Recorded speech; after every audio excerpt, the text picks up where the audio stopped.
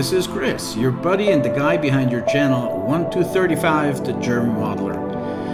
Finally guys, I'm back with another video. I was about to make one in March when the whole thing with COVID started, but then I got so busy with my real job. Yeah, I do have a real job. Anyway, good news first. Since March we got another 350 subscribers and we're now slowly but steadily advancing towards 1,000 subscribers. Yay! We're still a small community though, of friends here, but to me you are a very important community. You have sent so many nice and encouraging comments and I'm so incredibly grateful for that. However, one thing I must admit, and that is that my greatest admirer and my #1 fan is my brother's son, Paul. I'm his hero with my World War II dioramas.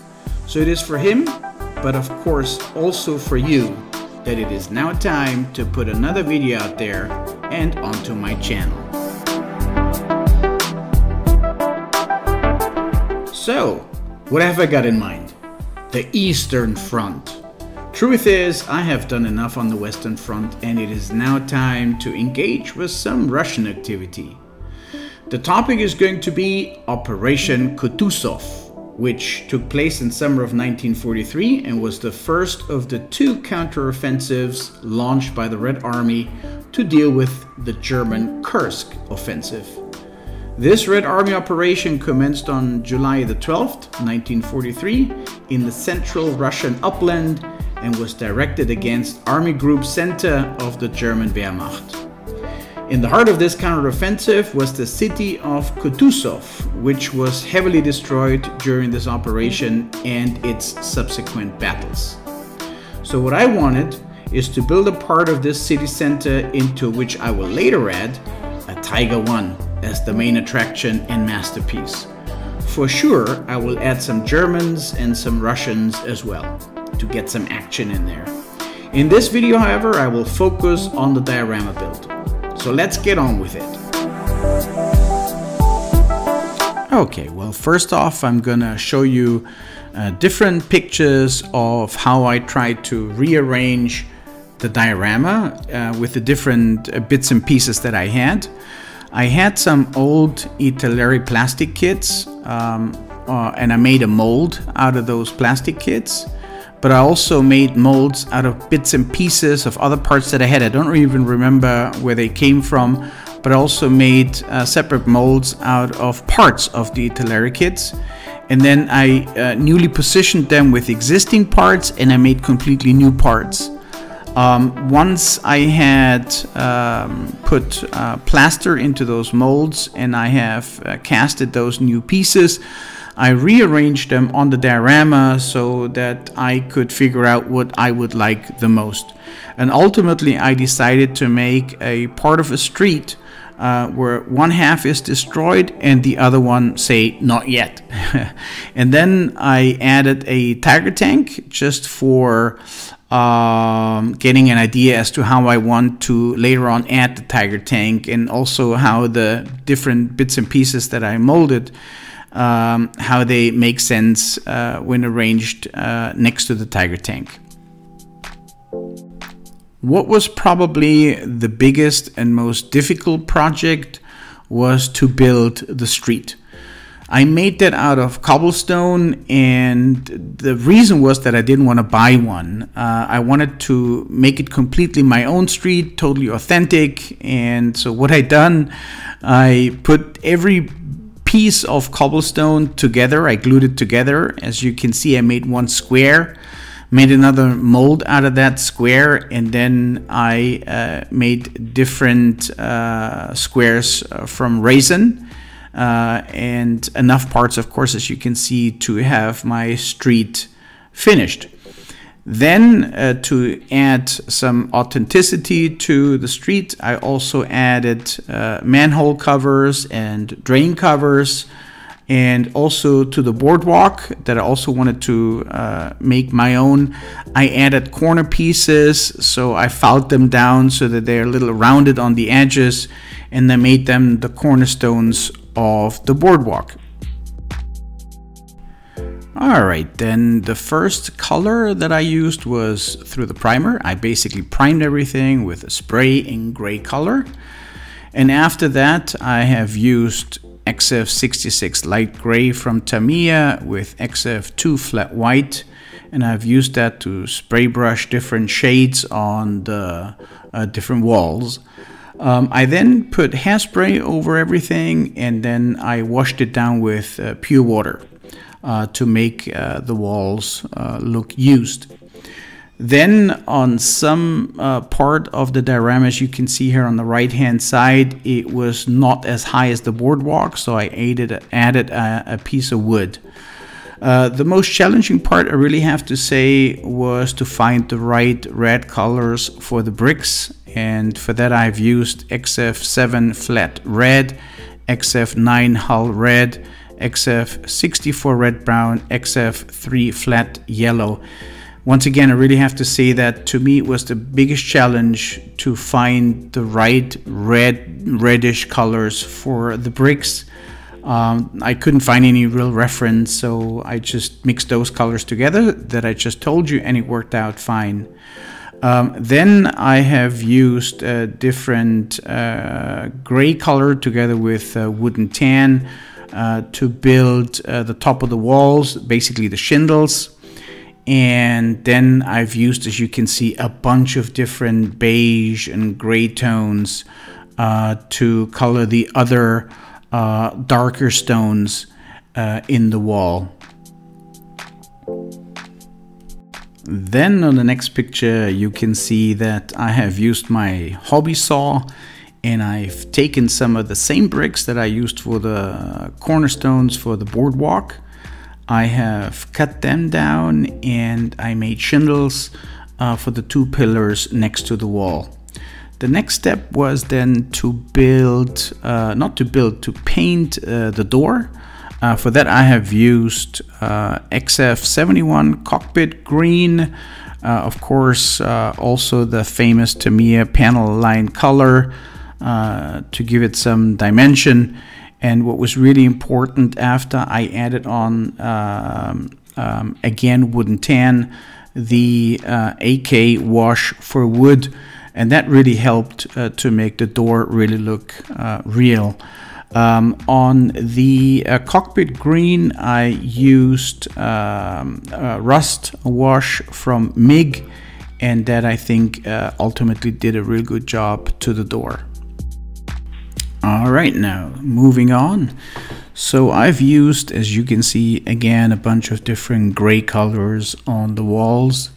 I've also used them on the pillars next to the fountain, and of course I've used lots of different grayish tones on the cobblestone street.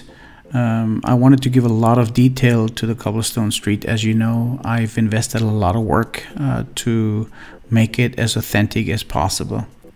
Then next to the street where I have the fountain, those pieces of the wall are on a wooden base. So what I had to do, I had to put some soil, some earth onto the wood, and I did that with MIG acrylic mud.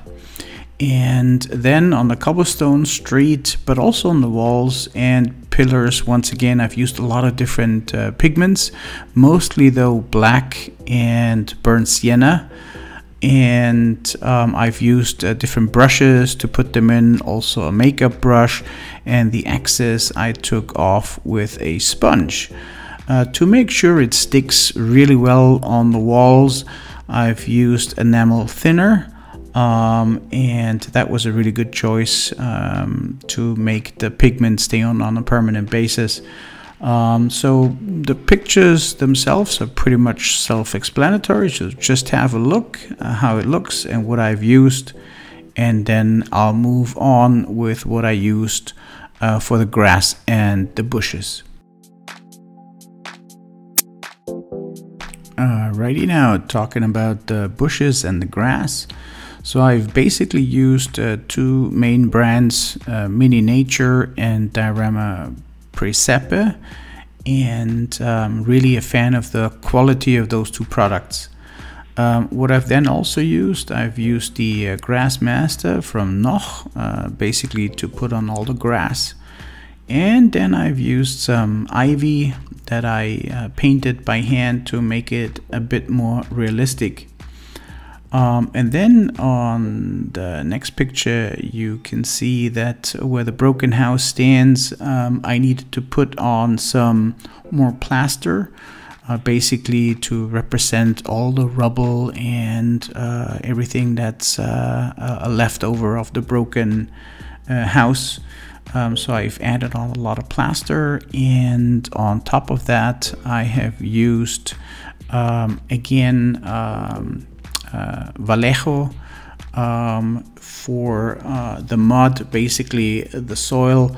Here I used the dark brown earth texture, and then after that I've made my own mix of different rubble and soil that I had in the house, and I've just used that to get a really good base that looks as realistic as possible.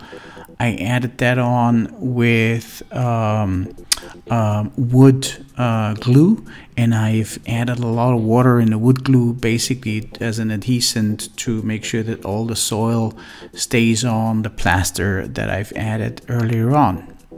Again, I hope most of the pictures are self-explanatory, guys. Okay, then coming towards the end of the diorama build, the last couple of pictures. The first one here shows that I've tried to imitate moss on the fountain. I've used again some green flocks of grass, really small. I put them into a grinder, basically made them even thinner, and then I used XF61 moss type dark green color, and I painted over the greenish color, which was not natural. And then on top of the previously added plaster, where I also used the Vallejo earth texture, I have used a lot of rubble once again, and I've really used bricks that were actually not destroyed before, but I used a hammer to make them really small, added other gravel, and just made my own mix. And I used a lot of reddish pigments that again are from Vallejo. I love those products, and those you actually use that the pigment colors for rust and that kind of stuff. So I've used that, and that was basically everything that I put on to simulate the debris of the broken house. And ultimately I've added on the wooden borders of the diorama. I've used acrylic black paint that I usually use, and once again pigments for the final touches of the diorama. And then just two more pictures and my last pictures to explain to you that I have used Vallejo water texture for the fountain, and there's the result. Again, you can see how it looks on the picture. So this is the end of the photos that I wanted to share. Once again, folks, that's all now. Before we come to the end of the video, I quickly want to show you a little teaser of my Tiger 1 build, which should be the main focus in the final diorama. But the most important part that's about to come now is the link that follows at the end of this video. And why is that? Well, simply because it will show you the final diorama of the Kutuzov city, how it looks like with after all the explanations I've just given you. I hope you will enjoy the final build. Anyway, all right, that's all for today. Thank you for taking the time to tune in and listen to my update. I wish you the very, very best in these challenging times. Please stay safe and healthy. Auf Wiedersehen, says Chris, your buddy behind your channel 1235, the German modeler.